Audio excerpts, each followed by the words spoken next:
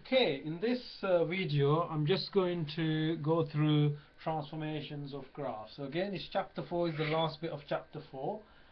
So what we're going to do is we're going to go through, so let's say we have a graph y equals fx, it's any graph, okay?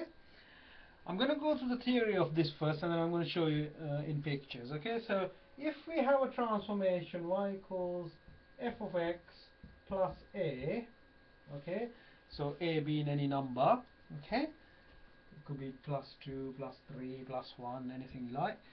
That means whatever the graph which was originally there is going to move to the left a number of units. So if it was plus 2, all the x coordinates are going to move 2 units back. If it was plus 4, all the x coordinates are going to move 4 units back. So whatever the number a is going to move a units to the left. Okay. Now if I change that to y equals f of x minus a, what's going to happen here is all the x coordinates are going to move to the right a units. So if it was minus 2, that means they move to the right 2 units. While this is plus a and minus a, nothing will change in the y coordinates. The y coordinates stay the same. It's only the x coordinate which changes to the left here and to the right here. Okay? Now let's see what happens if we want to move the y coordinates. So if we have y equals f of x plus a, then that means all the y coordinates move up a units, but the x coordinates don't change. Now if I do the reverse to this, it will be f of x minus a. So that means everything is going to go down a unit. So if it was f of x minus 2, that means all the y coordinates go down 2 units, but the x coordinates aren't changed. However, if you get something like this, so let's say we have f of x minus a plus a, so that means both sets of coordinates are moving. So f of x minus a means it's going to move to the right a units, and plus a outside means it's going to move up a units, and you could obviously mix it up any way you like. So let's do an example and see how we can work this out. Okay, so I'm going to do some examples. I hope you got that. If you didn't, just go back to the beginning of the video and just listen to it again. So I explained to you what happens when you subtract or add a number to either inside the bracket or outside the bracket. So if something's happening inside the bracket, that means it's actually going in the x direction one way or the other. If it's happening outside the bracket, that means it's going in the y direction. So let's do a graph here. So let's say I have y equals fx, and this is the graph. Okay, so let's say we have something like this. So let's say it's crossing at, I don't know, so let's say this is minus 1, 0. So let's say this is 5, 0. So that means there are 6 in it. So that, let's say this is 2, 5, and let's say this is 0, 1. Okay, so you got 4 different units there, coordinates. So now if I do f of, so let's say this is f of x, so f of x minus 2 plus 2. Okay, let's make a different value there, so plus 1. Okay, so that means all the x coordinates are going to the right 2 units and the y coordinates are going up 1 unit. Okay, so let me just do my y and x here. So 2, 5, first of all, becomes, so you need to add 2 to the x coordinate, which makes it 4, and then you go up 1, so that becomes 4, 6. And that here, 0, 1, so you go 2 that way, so that means 2, 2. So it's somewhere here. And this 5, 0 becomes 7, 1. So it's somewhere here, 7, 1. And that one, so you need to come to, so if you go 2 here, so it'll be 1, 1. So there'll be 1, 1 somewhere here. And you can see this graph has changed all of a sudden. So it's going to go something like that. So it's gone to the right 2 units and up 1 unit. So you can see, so that's what you call a transformation. In particular, this is a translation. So it's a translation of 2 units to the right and 1 unit to the top.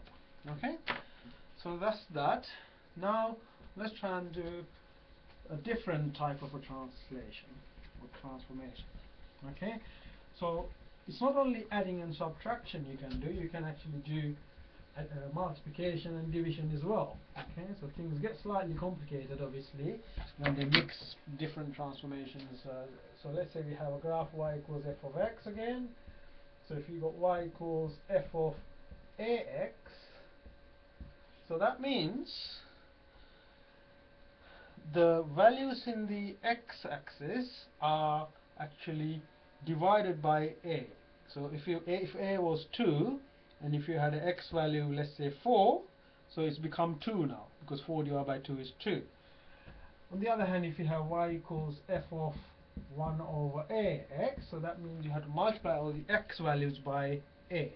Remember, whenever it's happening inside the bracket, that means you have to do the opposite operation to x values. So if it's times a, so that means you have to divide by a. If it's over a, that means you have to times a. On the other hand, for the y-axis, so y equals a fx, so that means you have to multiply all the y values by a units.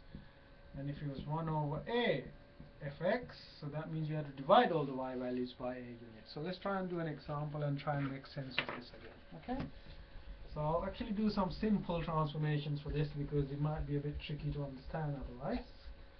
So let's say we have a graph. Okay, so let's say something different this time. So let's say we have a cubic graph. Okay, so this is your y equals fx. So let's say we have some nice points here. Let's say minus 2, 4, and let's say we have 4, minus 6 here. Okay, so now, so I'm going to do in a different color. I hope you can see this. So let's say we want to do y equals f of 2x. So f of 2x means all the x coordinates are halved because you're multiplying by 2, so that means you have to divide by 2. So that means minus 2, 4 becomes minus 1, 4. Okay? And 4 minus 6 becomes 2 minus 6. So let's see what's actually happening to this graph now. So it's actually getting squashed a little, isn't it? If you look at it, it's squashed. Okay, I hope that's clear. Just redo the line so hopefully you can see it now. So you can see this red graph is a squash. Okay, so now let's see what happens if I make a change to the y direction. So let's say we have y equals 2 f of x. Okay, so that means all the y coordinates are doubled. So minus 2, 4 becomes minus 2, 8. Okay, I can't go any further up, so I'll leave it there. Okay, and then 4 minus 6 becomes 4 minus 12 down here. So it's going to go like this. So you can see it's actually stretched in that direction. So let me just do that again. Okay, so I hope it's clear. I know it's not that clear, but what's actually happened is the graph is stretched that way. So you can do a combination of these transformations as well. I hope it's clear. And I'm not going to do any more sketching graph. If you want me to do it, then just email it or just write a comment below. I might do a video. I'm going to start coordinate geometry next. It's one of my favorite chapters, and it's one of the most important chapters because coordinate geometry is something which is going to come up in a lot of chapters from here on in C1, C2, C3, C4, and if you're looking to do maths further at university, then you know it's going to keep coming back. And basically you need a basic knowledge of coordinate geometry and also trigonometry. So I'm going to leave it there, and I'll see you in the next video.